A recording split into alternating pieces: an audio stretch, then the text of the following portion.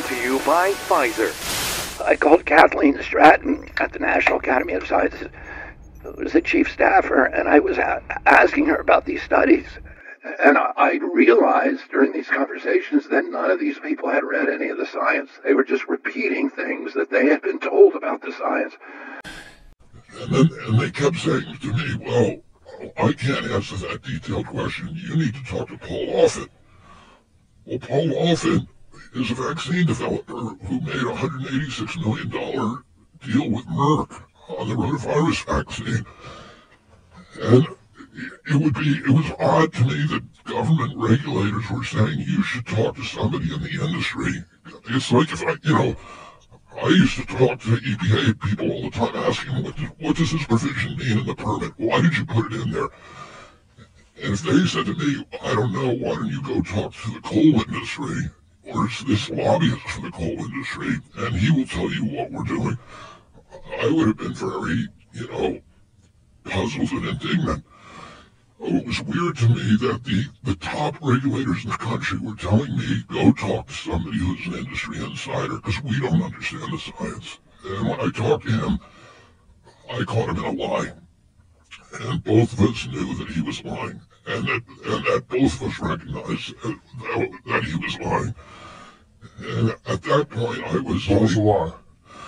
Well, I asked him this question. I said, why is it that CDC and every state regulator recommends that pregnant women do not eat tuna fish to avoid the mercury, but that CDC is recommending mercury-containing flu shots with huge bolus doses of mercury, I mean massive doses, to pregnant women in every trimester of pregnancy. And he said to me, well, Bobby, in this kind of patronizing way, and by the way, when I talked to Paul Offit, he started the conversation, he was very enthusiastic, and he said, your father was my hero. The reason I got into public service and public health was because I was inspired by your father. So that kind of, I'm susceptible, like anybody else, to kind of that kind of flattery, so I was inclined to like the guy. But then he said, I asked him about how can you be, telling people not to eat women not to eat tuna fish, but giving them a flu shot that has, these huge doses. And he said, well, Bobby, there's two kinds of mercury. There's a good mercury and there's a bad mercury. And the minute he said, and I knew there's a different kind of mercury in the vaccines. It's ethyl mercury in the vaccines and methyl mercury in the fish. But I know a lot by then you can imagine, I know a lot about mercury. I've been suing people. When you sue somebody, you get a PhD in that. You know more than anybody in the world. You have to, or you're not going to win your lawsuit. So I knew a lot about mercury. I knew that his argument was not with me, but it was with the periodic tables, because there's no such thing as a good mercury. And I also knew the history of why he was saying that, because, mercury was added to vaccines in a form called thimerosal in 1932. And Eli Lilly, which is a manufacturer, was because people knew then that mercury was horrendously neurotoxic. Mercury is 1,000 times more neurotoxic than lead. Well, you would never shoot lead into your baby. Why was thimerosal introduced? It was allegedly introduced as a preservative, but it doesn't kill streptococcus or any of the other contaminants you would be worried about. In fact, it kills brain cells at 1/30th the dose that it takes to kill streptococcus or staphylococcus. So it wasn't a good preservative. What NIH admitted to me in 2016, the real reason was there as an adjuvant. An adjuvant is a toxic material that they add to dead virus vaccines to amplify the immune response. So your body, this is kind of getting into the weeds, but a live virus vaccine, if they give it to you, it can spread the disease. It can mutate in you and spread the disease. That's why most of the polio today, 70% of the polio today is vaccine polio that came from the vaccines. But so the regulators expressed a preference for dead virus vaccines. The dead virus vaccine, however, will not produce a durable or robust immune response enough to get a license. The way you get a license for a vaccine is showing that you get an antibody response for a certain amount of time, and that is a strong antibody response. But the dead virus vaccine won't produce that. The vaccinologists figured out that if you add something horrendously toxic to the vaccine, that your body confuses that toxic product. You add it with the dead antigen, which is the viral particle. Your body confuses that toxin with the viral particle and gets frightened and mounts this huge, humongous immune response. The next time it sees that virus, the immune response is there. So at that point, vaccinologists went around searching around the world to find the most horrendously toxic materials to add to vaccines. And there's a mantra in vaccinology that the more toxic the adjuvant, the more robust the immune response. And so that's why toxicologists and vaccinologists don't get along with each other. Because the toxicologist would say to the vaccinologist, well, I understand it gave you your immune response, but then what is the fate of that in your body?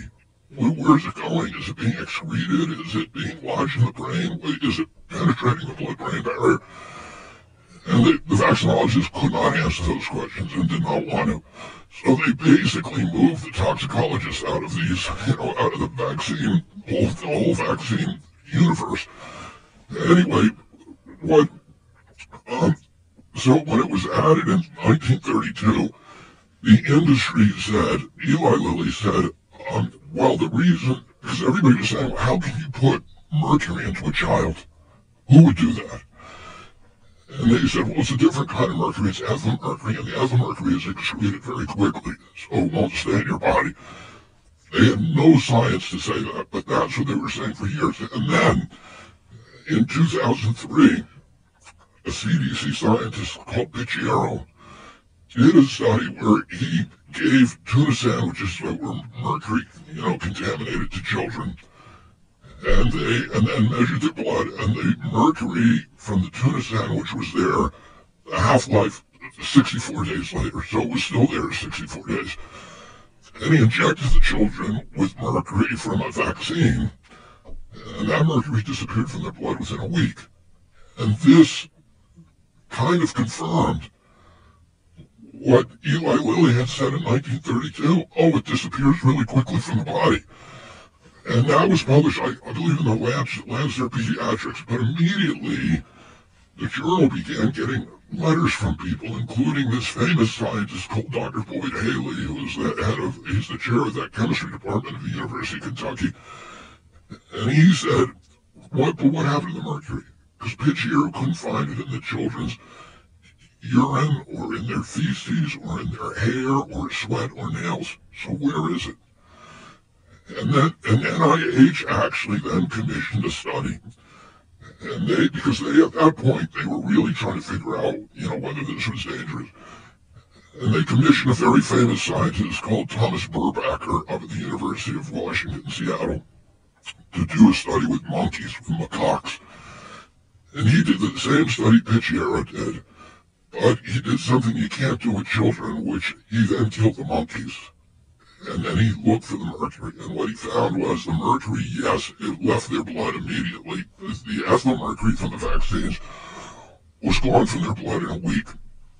The methyl mercury from the tuna fish was there 2 months later. When he sacrificed the monkeys and did postmortems, he found that the mercury had not left their body. Instead, the reason it was disappearing from their blood is because ethyl mercury crosses the blood-brain barrier much easier than methyl mercury. The ethyl mercury from the vaccines was going directly to the brains of these animals, and it was lodging there and causing severe inflammation. And we now know it's there 20 years later. So, so when Burbacher went off, and when I'm on the phone with Offit, and he said the ethyl mercury is excreted quickly, and I said, how do you know that? And he said, because of the Picciero study. Because the study by Picciero found that it was excreted quick in a week. And I said, but you're familiar with the Burbacker study that showed that it's gone to the brain. And there was dead silence on the phone. And then he said to me, he kind of hemmed and hawed and said, well, you're right. It's not that study, it's just a whole mosaic of studies. And I said, can you cite any for me? And he said, I'll send them to you. And he never did. On COVID disinformation. On COVID disinformation. What's the message of platforms like Facebook? If you're vaccinated, you're not going to be hospitalized, you're not going to be in an ICU unit, and you're not going to die. You're okay. You're not going to get COVID if you have these vaccinations. They're killing people. Look, the only pandemic we have is among the unvaccinated. And they're killing people.